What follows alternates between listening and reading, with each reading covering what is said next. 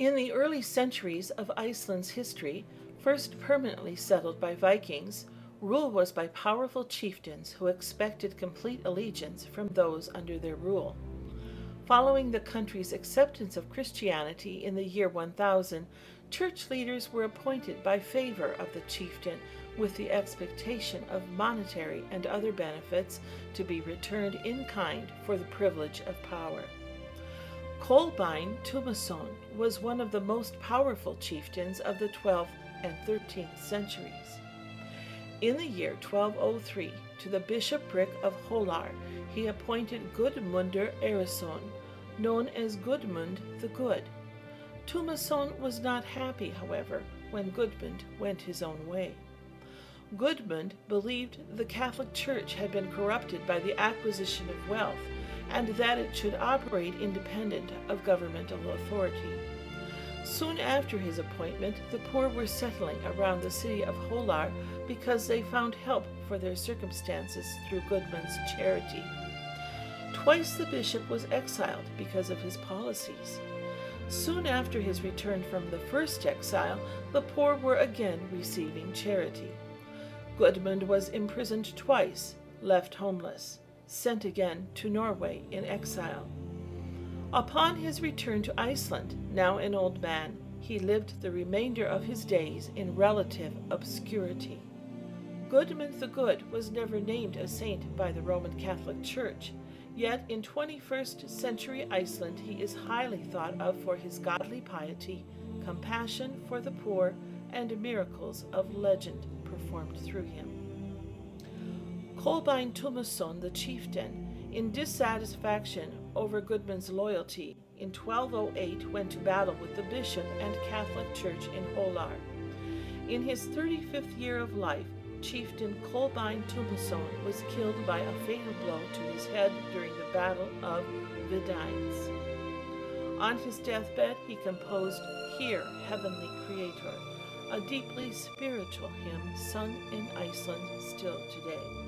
The performance we hear was sent to me by my Icelandic friend August Olafsson. The photographs were taken by August in the United States and Iceland. Both are used by permission.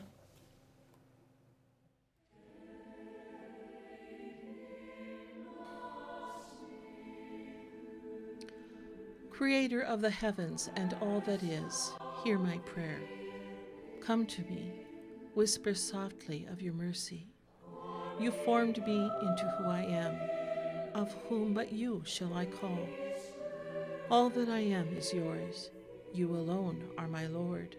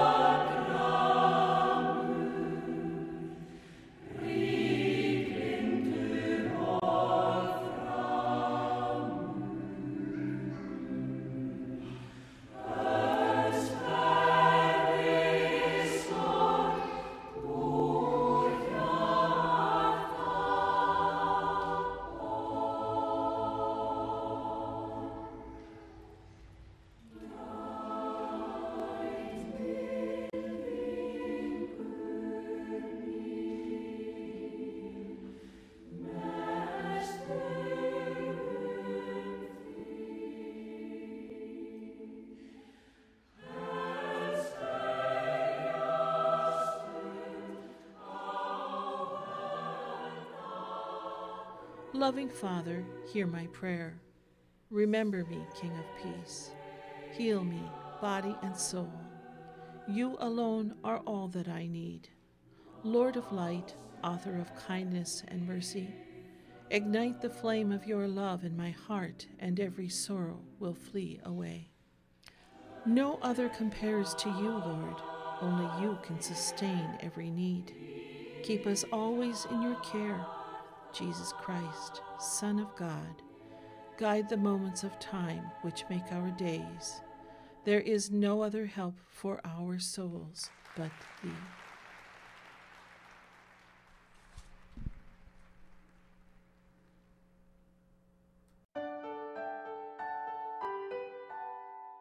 Buffalo, Minnesota, January 2nd, 1912. To Mr. Emil Parisian, Monticello, Minnesota, care of Steve Foltz. Well, you want to be here the 13th of this month. There is going to be a dance over to Oscar Peterson. We had a dance over to his place Christmas. The fish is running good. On Monday after you was here, we got 6 pike. One weighed 12 pounds. That is all for this time. You want to be here as quick as you can. Willie Parisian. Silver Lake, Minnesota, September 4th, 1908. To Mr. B.F. Plusinski, Minneapolis, Minnesota. Meet me at the depot Monday, September 7th, but if it should rain, then I am not coming until Tuesday. My dear Mama, it is some cloudy, but the sun is trying hard to shine through. I got such a nice letter from Hazel Farnham, the dear girls. I must do all I can to help them in the Christian way. I am quite a little better today. We had a fine meeting there. At the altar seeking salvation, all were grown people. Brother McKee thinks that I am the one for that work. The lake is opening fast. Just wish we could all live up here. The pines are so nice, and the air so refreshing. Don't go before I get home. Say, Pa, how is my cow? See, I have claimed her this soon. Don't forget we want 12 chickens, 11 hens, and 1 boss. This picture was taken just north of town. I saw a large one like it. We'll soon see you all, God willing. Bye-bye. Hail. German immigrant Frederick William Reckheim was an enterprising man. After saving $200 doing farm work, he began selling his own popped corn in Chicago and soon was able to buy out his partner's share of the business. When his brother Louis arrived from Germany, they purchased candy-making equipment in order to expand the business. Their combination of peanuts, popcorn, and molasses was popular after Louis created a formula that kept the mix from being sticky to the touch. In 1896, after a salesman tasted a sample, he shouted, "That's a Cracker Jack," which at the time meant something very pleasing and good. Frederick and Louis thought Cracker Jack the perfect name for the candy they invented and soon copyrighted the name. If you want to know the formula for how Cracker Jack is made so it isn't sticky, you will have to wait, because it is still a secret. Hello, here I am back again. Minnie, it is a wonder that you don't get fat because you eat more in one night than I do in 1 week. So goodbye. Signed, you are the only Cracker Jack in town.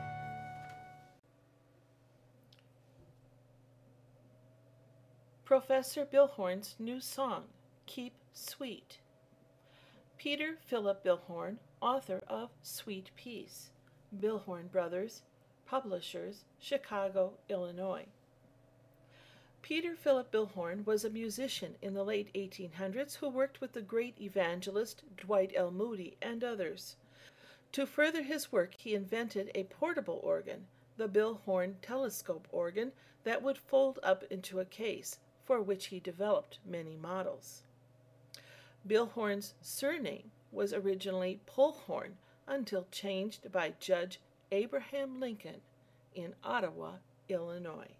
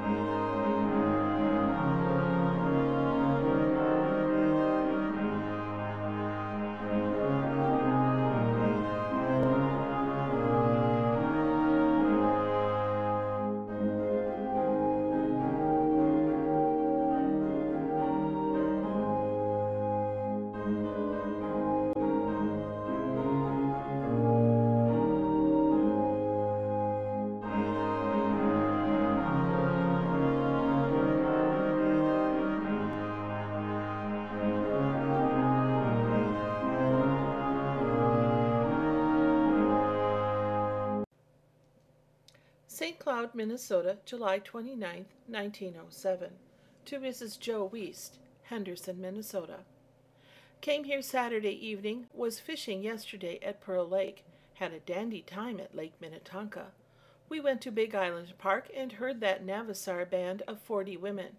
Had some canoe rides at Lake Harriet and was out to Minnehaha also to a show one day. If you write before Friday, address 8th Avenue South, St. Cloud, Minnesota. Were you to the city? B. Mimbach. July 25th, 1908, the Kansas City Journal. Cupid plays havoc in band. Navassar's manager is kept busy looking for new musicians. A band of women musicians is much harder to manage than a band of men musicians. Most men who have tried to manage one woman will see the difficulty in trying to handle 60 or 70. Managing the Navassar Ladies Band, which is playing at Carnival Park, brings no end to trouble. Not that the women of the band are more fretful or perverse than their sisters who cook and sew in their own homes, but Cupid interferes. Already this season, the Navassar Band has lost 8 members through marriage. When a man musician marries, he usually takes his wife with him for the honeymoon, but the women musicians can't very well travel with a husband tagging along with them, mostly because hubby must have a job somewhere, so the women leave the band when they marry. The band manager? Why, he sighs when he hears the news, congratulates the groom, and searches for another woman to take the bride's place in the organization.